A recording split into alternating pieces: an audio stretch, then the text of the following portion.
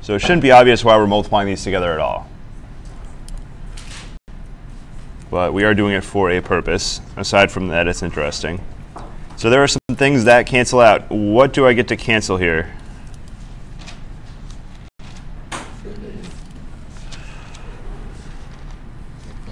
How about xz n minus 1? What does that cancel with? The fourth term is the same thing, but minus. So that cancels out. And what else cancels? The third term, the 7. So that x squared term will cancel. So let's look at this pattern. What about this following term here? That one will be, should appear right after the plus right here. So that one will cancel with the next one I would have written down if I did that, if I kept writing. And we look at the other end. We see xn minus 1 and a negative xn minus 1. That's going to cancel out. And looking at the pattern, the next term right here would cancel with the term I didn't write over here.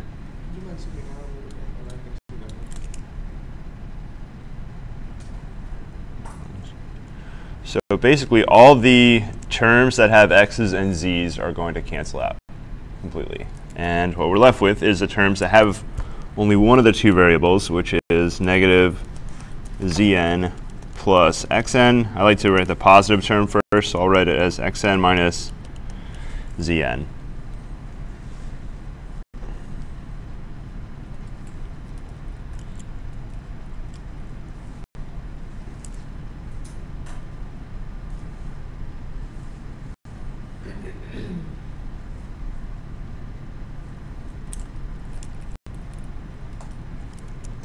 Now there's an algebra, I don't know what they call it, not really an identity. Well, it would be an identity. It's the difference of any power you want.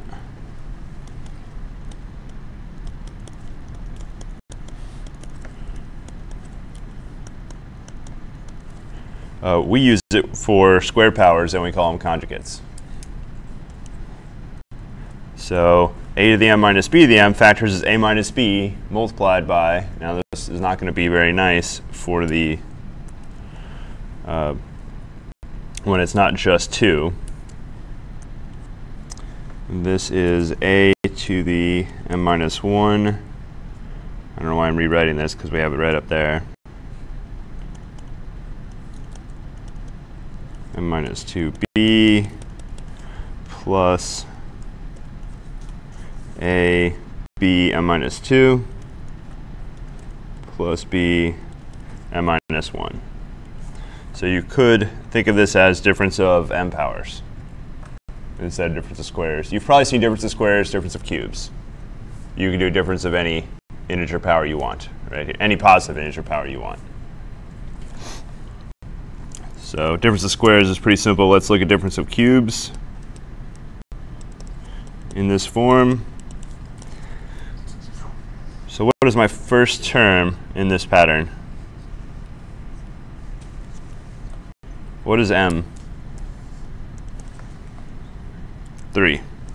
So we got a squared plus ab plus b squared. Just looking at the form, you just drop your power of a by 1 and pick up a power of b every time you move over. So you've probably seen this difference of cubes, even if it was just in the index of your textbook in algebra class. You probably paid attention just like you're doing now, and that's good. Okay, who cares? Just give me the formula. So let's do that. We are going to compute the derivative of a polynomial. So we're going to compute, well, I'll write down the formula first. This is called the power rule. Power rule.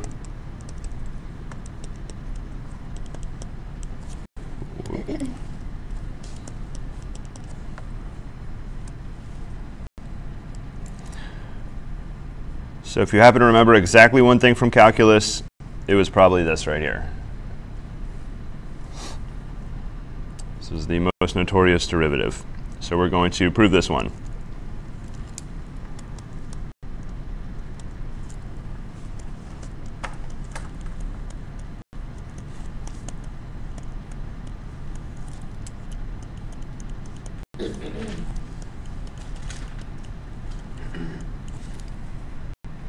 So this is how we would normally compute the derivative right here.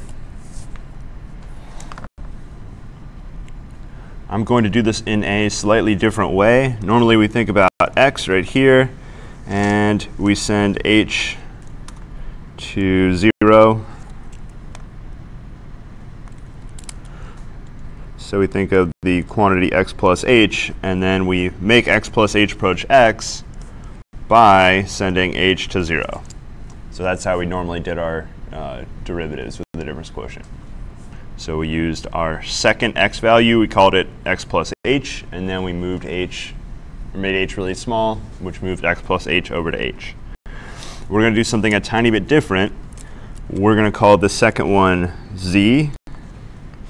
And how do I move z over to x? I just take the limit as z approaches x. So I'm just going to rename x plus h. And the reason is the algebra will work out better. I could do the binomial expansion here if I want to. That would be another option. So we're going to switch this around. Z approach x. We have z to the n minus x to the n over h. So where I saw x plus h, I replaced it with z. And we have to send z not to 0, but to x. So why do we do all that fun algebra? So I could rewrite z to the n minus x to the n in this algebraic identity form right here. So we're going to rewrite it like that.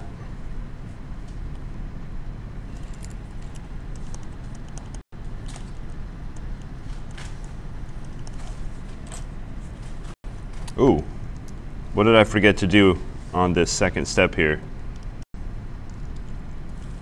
Looks like an ambiguous n.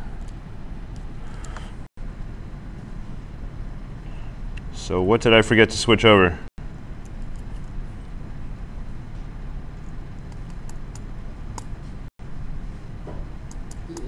Yeah, what's the h doing down there? So now we have to be careful. What in the world is h? So I'm going to need to do a tiny bit of algebra. I see h down here, but I need to solve for h. So I'm going to subtract the x, so z minus x equals h. So when I take out h, I need to put z minus x.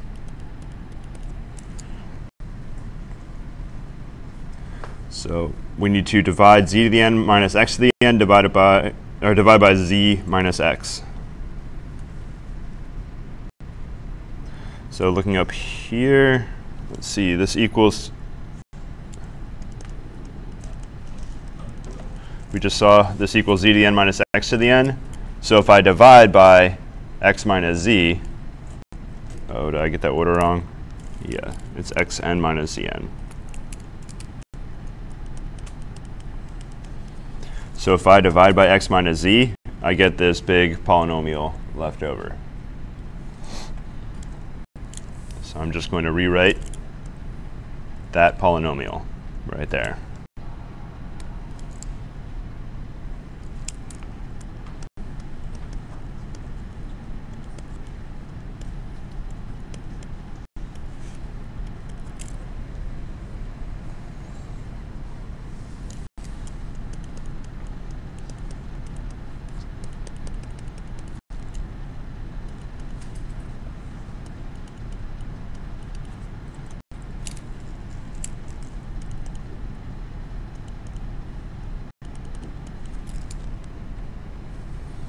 So that's the polynomial written. So the good news is we completely avoided dividing by anything. So there's no chance we divide by 0. We're not doing any division. So I'm certainly not going to divide by 0. And I can just plug in z is getting closer to x. So wherever I see z, I'm going to put x in its place.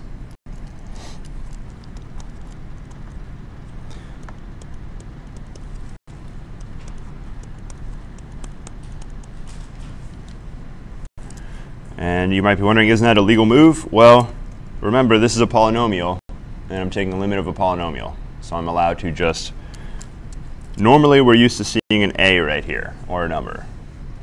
It's a little strange, so I'm taking wherever I see z, and I'm filling in the number x, or the value x. So it's a little strange because the letters are not what we're used to. So now I have x squared, xn minus 3, plus xn minus 2x, plus xn minus 1. So these terms are actually very similar. They are all the same. The only question is, how many of them are there? So it's some number of x to the n minus 1s. How many terms? We have to count the terms carefully. I think we did that already, though. Did we? No, we didn't. All right, let's count terms.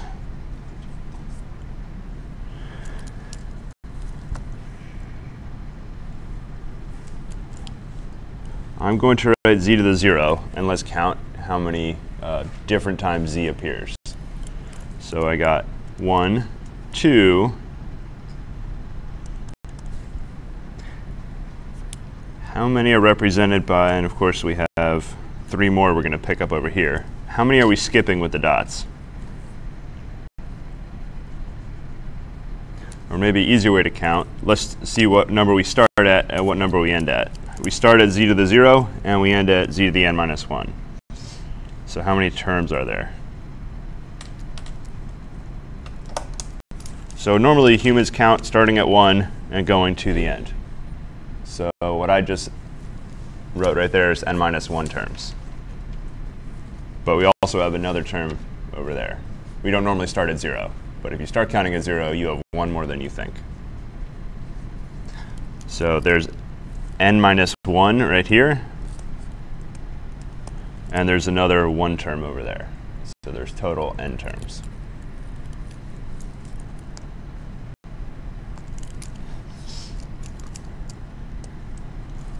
And there is our derivative right there.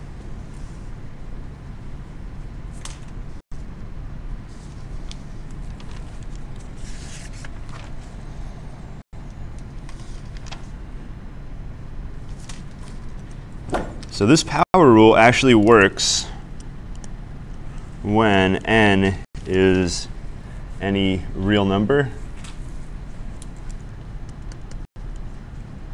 When n is any real number and the quantities are defined.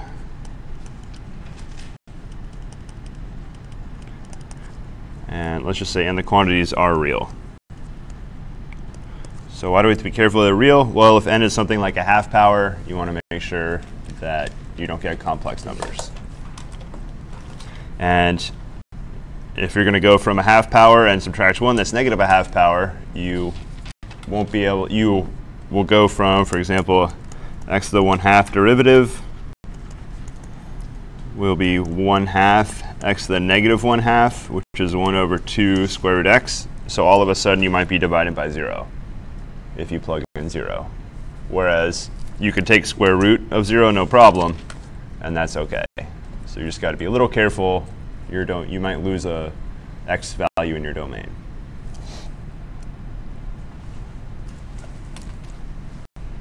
So you can plug in, you can take square root 0, but the derivative at 0 won't exist. It'll be a vertical line. Now, of course, negative values wouldn't work anyways, because that would give you imaginary or complex numbers. So we'll go for the other rules. Most of the other ones aren't so bad. They follow right out of the limit laws that we looked at. Before we do that, we'll do a couple example problems.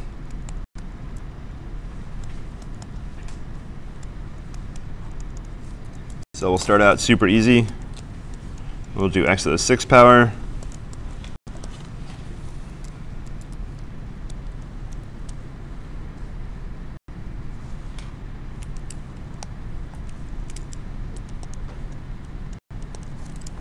And the next one, 1 over square root x.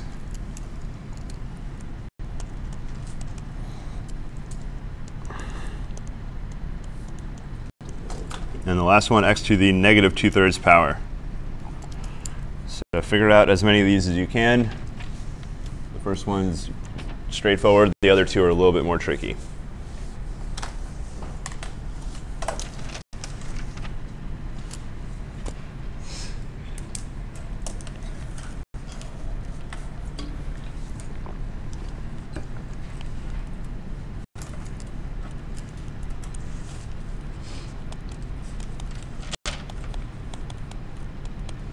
And all these just use the power derivative, where you take the power, multiply it by the original exponent, and reduce the exponent by 1.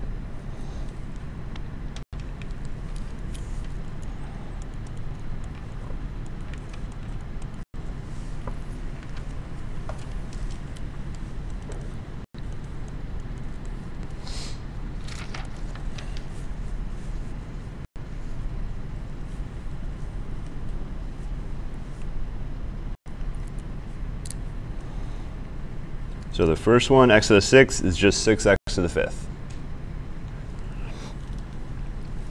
We'll do the square root at the end. I think I understand we got a fifth. Actually, just the x on the bottom is one of the x's. You multiply. You're talking about the first one? Yeah. So you only want to use a little bit of your brain, because this is a new operation, but it's not difficult. Yeah. So you're just taking the 6 and you go use it as a coefficient, and then you drop your 6 by 1 down to 5. Okay. That's it. That's it. Nothing much burns hours. So if you're thinking more than that, you're doing something different.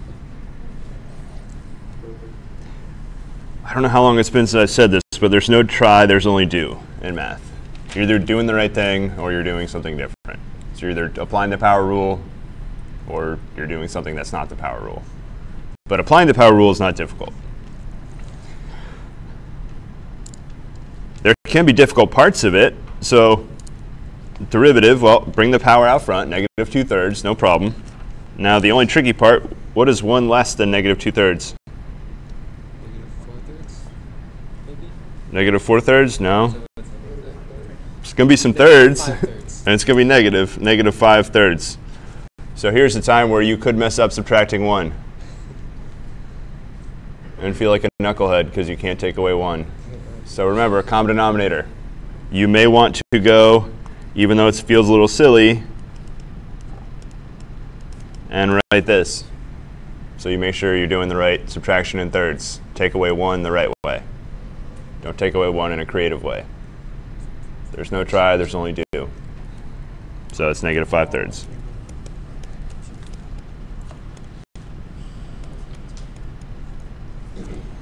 So the most common error in the power rule is not subtracting 1 correctly.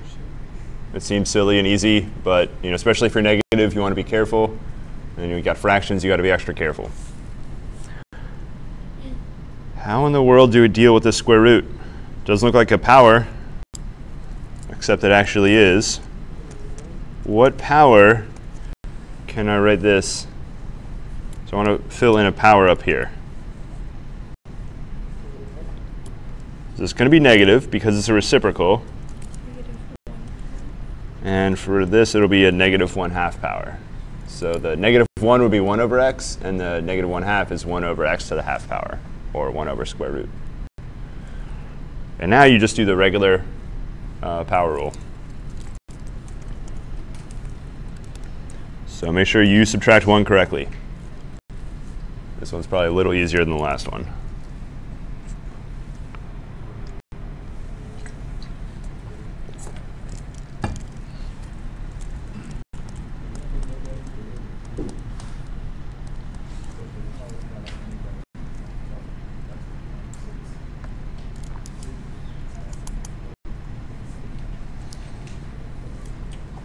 So there's the power rule. That's how it can be very easy in the first example, and then it can be a little more tricky in the last two. It's only tricky because you have to turn it to the right form, and then you have to subtract 1. And subtracting 1 is not generally tricky, but you don't want to just gloss over it. Yes, sir. Because I try like to look at, the first one the way we did, I try to do like, we do like, the coefficient like 6, we do like -1. We got like 5. What about, the last one in the bottom? We don't do -1 there. We look only, how we say dominator? The dominator. We look only the dominator and we try like, to find, the numerator, sorry, I don't know. Numerator. And we find like 5. We don't do -1 there. 5. So if I write the -1, I mean I could write -½ -1, but I'm gonna write. Say the bottom, the last question. The last one. Yeah, we don't do -1 there. No. So this. Yeah. That's the -1 right there.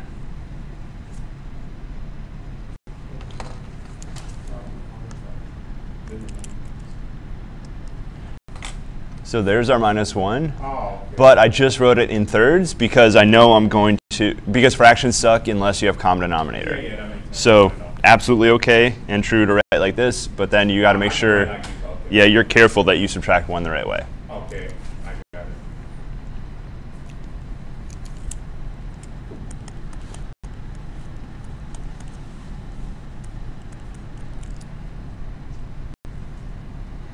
So our next rule is called the constant multiple rule.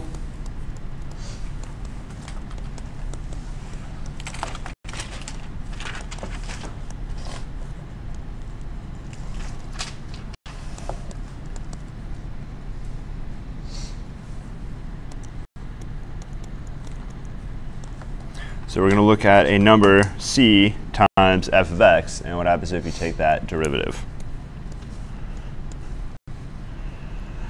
So this doesn't look like the derivatives we've taken before. So let's use the definition.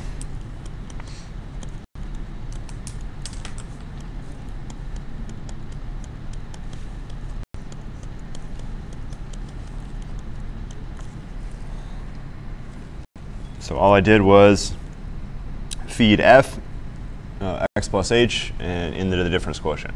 So nothing too fancy here. What easy algebra move can I make? My favorite F word. Factor. I got C and C and a C, so I'm going to factor it out. And lim h approaches 0, c times the what is left, fx plus h minus fx over h. So that was just algebra there, just factoring that c out. What limit law can I use here? Or what can I do with this c? We're multiplying c times the difference quotient. Does a limit care about c? It's constant. If it was h, that'd be a very different story. You couldn't just bring an h outside the limit. So this is a number, constant times some quantity, so I'm going to bring the constant in front of the limit. So we're having a c out front times lim h approaches 0. And what do we call what is inside the parentheses?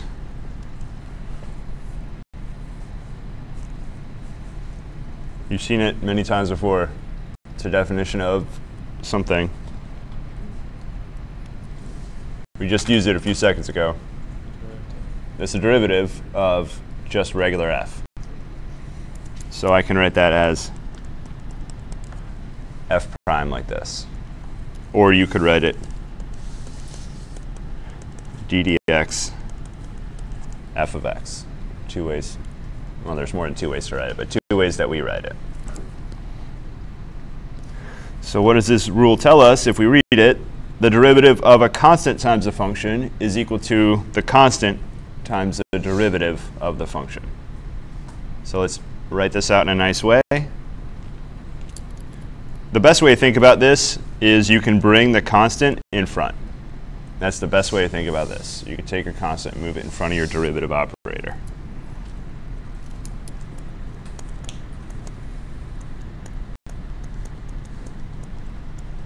So derivative of c times f of x is c times the derivative f of x. So that is one way to write it down. The other way to write it down, if you write with prime notation, it looks like this.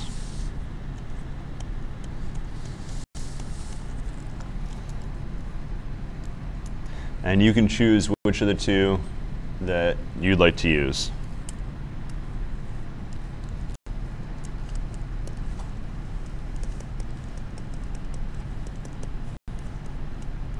So the math is exactly the same, it's just the notation difference right here. You want to go primes, you want to go ddx. So mathematically, they're exactly the same.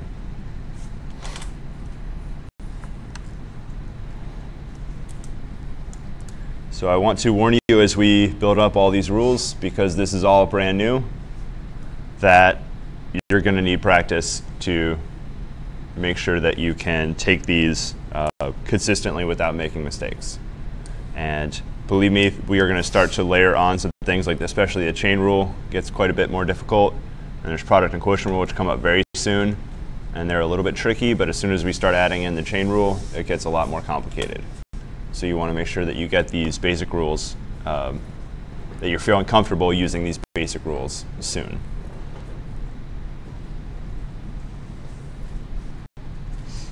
And now we'll go for the sum rule.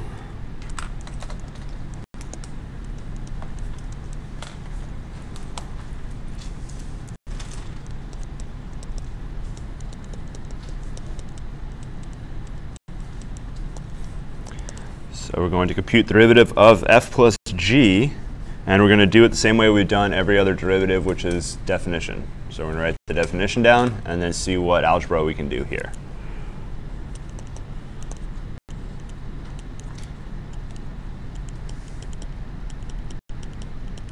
We have to be a little bit careful because our function is f plus g. So when I plug in x plus h, it's going to be f of x plus h plus g of x plus h. So that's the first part, and then it's minus fx plus gx divided by h. So our function is f plus g, so we have to be careful when we plug in our inputs.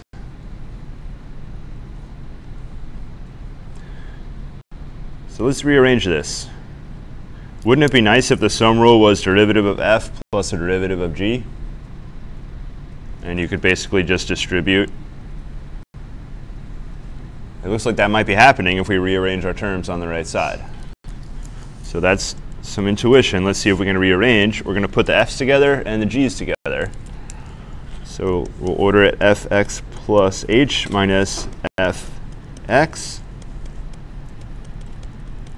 plus gx plus h minus gx, all this divided by h.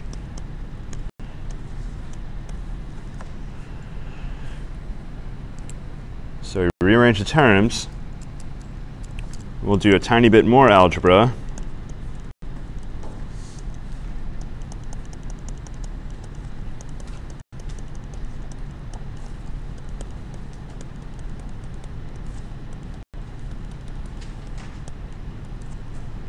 So I unadded the fractions with common denominator. Normally we would go the other way. Normally we would go from the last line to the previous. But we've done enough algebra, we know it's the same thing. So we can go either way. The reason I'm splitting this up is I'm trying to make this look like two difference quotients. One for the f and one for the g. What lets me distribute my limit? If we think back to our limit laws, the limit of a thing plus another thing, the sum of two, you can take the limit and split it across the sum, as long as your two terms have nice limits.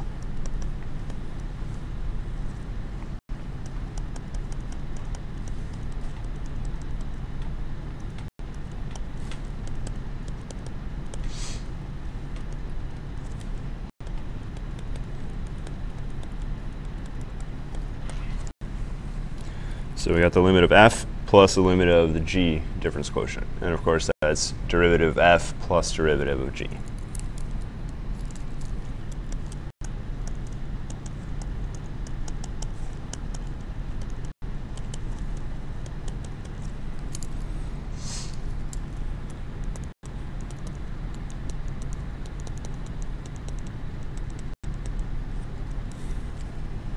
So there's our sum rule written out with ddx notation.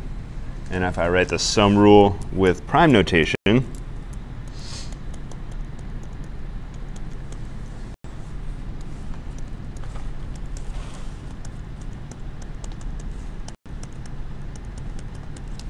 it looks like that.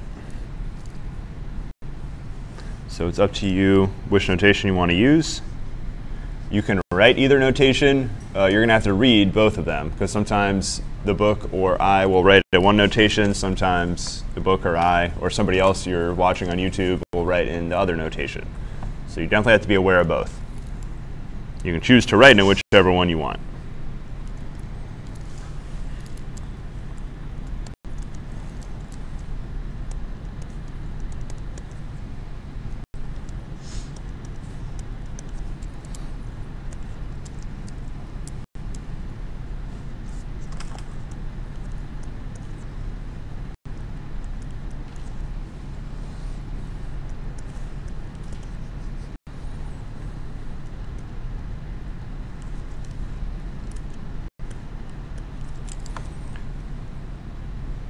So find this derivative right now. And the first rule you're going to use is the sum rule. The sum rule works also if I went plus minus. We're not going to spend the time to look at minus, but if there was a minus in between the two, it would work just the same. So use the sum rule first. So you're going to split your derivative up across the sums and differences. And then you have a little constant multiple rule and a power rule. So go ahead and apply that, as much of those as you can. And this is new, so talk to your neighbor. Maybe they figured out some part of this already.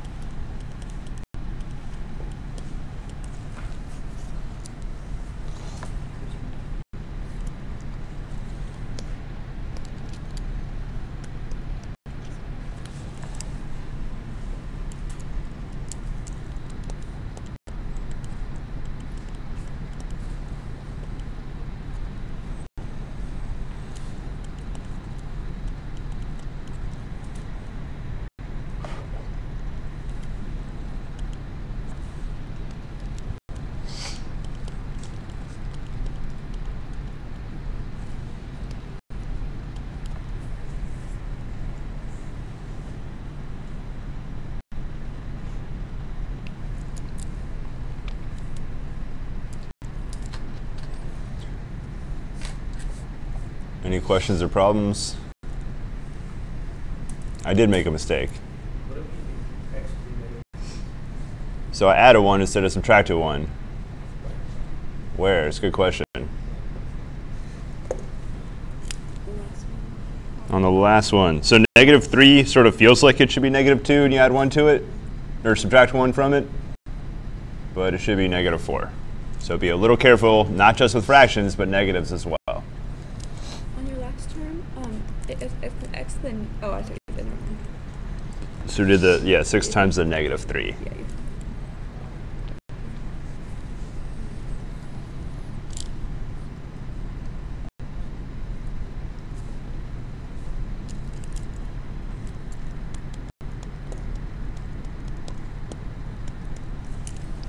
So now we're going to look at the 2 more complicated rules. The first one is the product rule.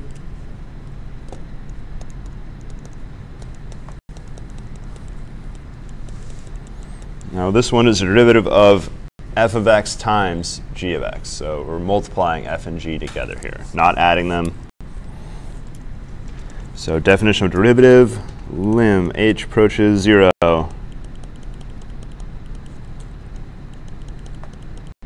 So it's fx plus h times gx plus h minus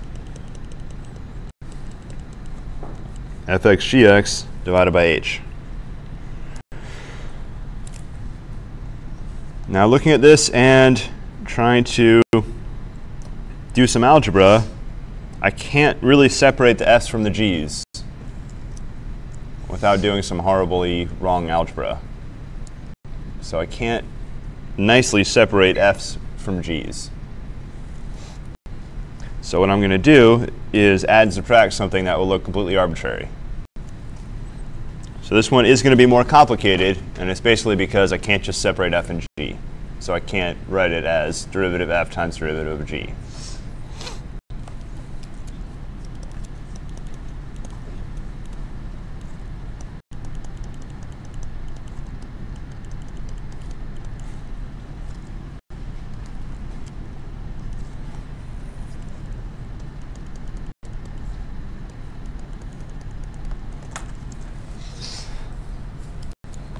Why would it be nice to see these 2 terms together?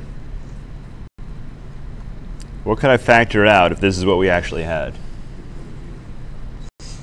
So I can factor out my gx plus h, and I'm left with fx plus h minus fx.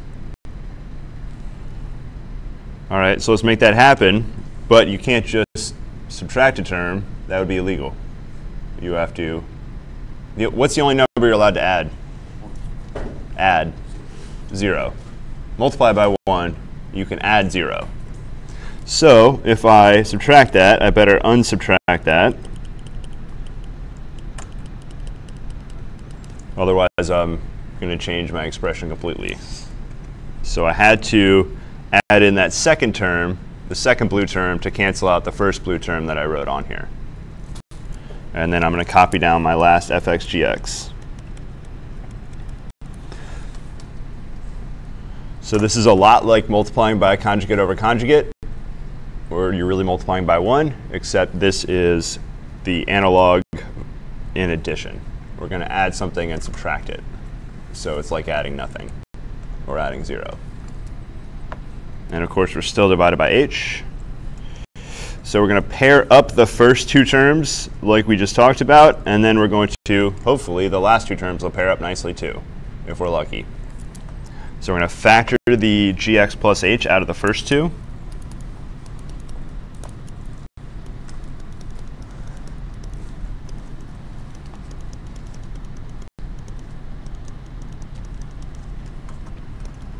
And let's get crazy and divide and split the fraction in 2. So in the first 2 terms, I factored out gx plus h, and I was left with fx plus h minus fx. And now our second 2 terms, what do I get to factor out?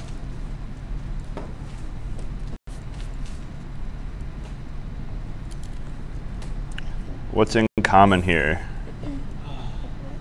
fx and fx. So I'm going to factor out fx.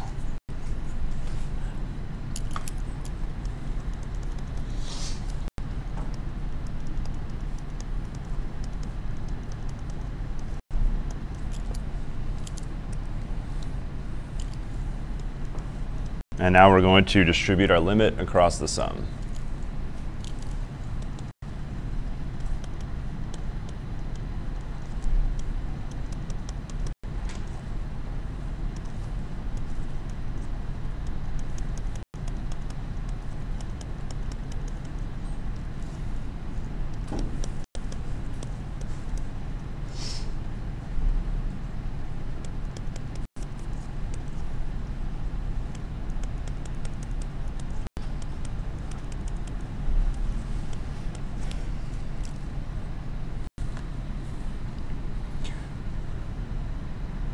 So there is some fine print I left off.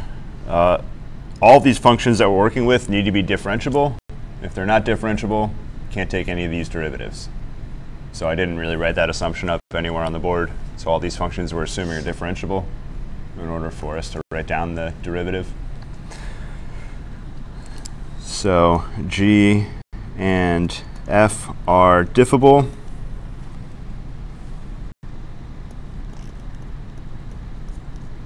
And we saw last section that implied g and f are also continuous. We're going to need that continuous fact here. So I can distribute my limit.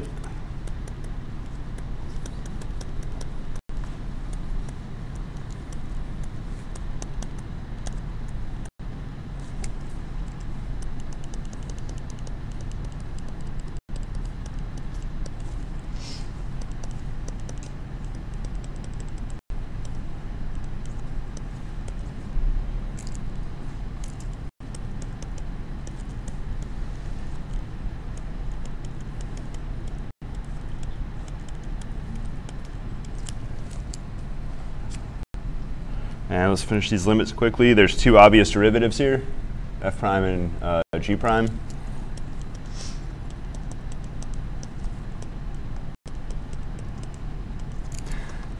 This limit right here is super easy. The limit h approaches 0 f of x.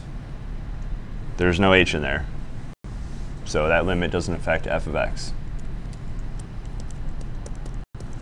And last one is this right here. So the fact that g is continuous lets me push the limit inside the function, and then h is going to 0. So this first one right here is g of x, or g of x plus 0. So it's g times derivative of f plus f times derivative of g. Probably not what you're expecting.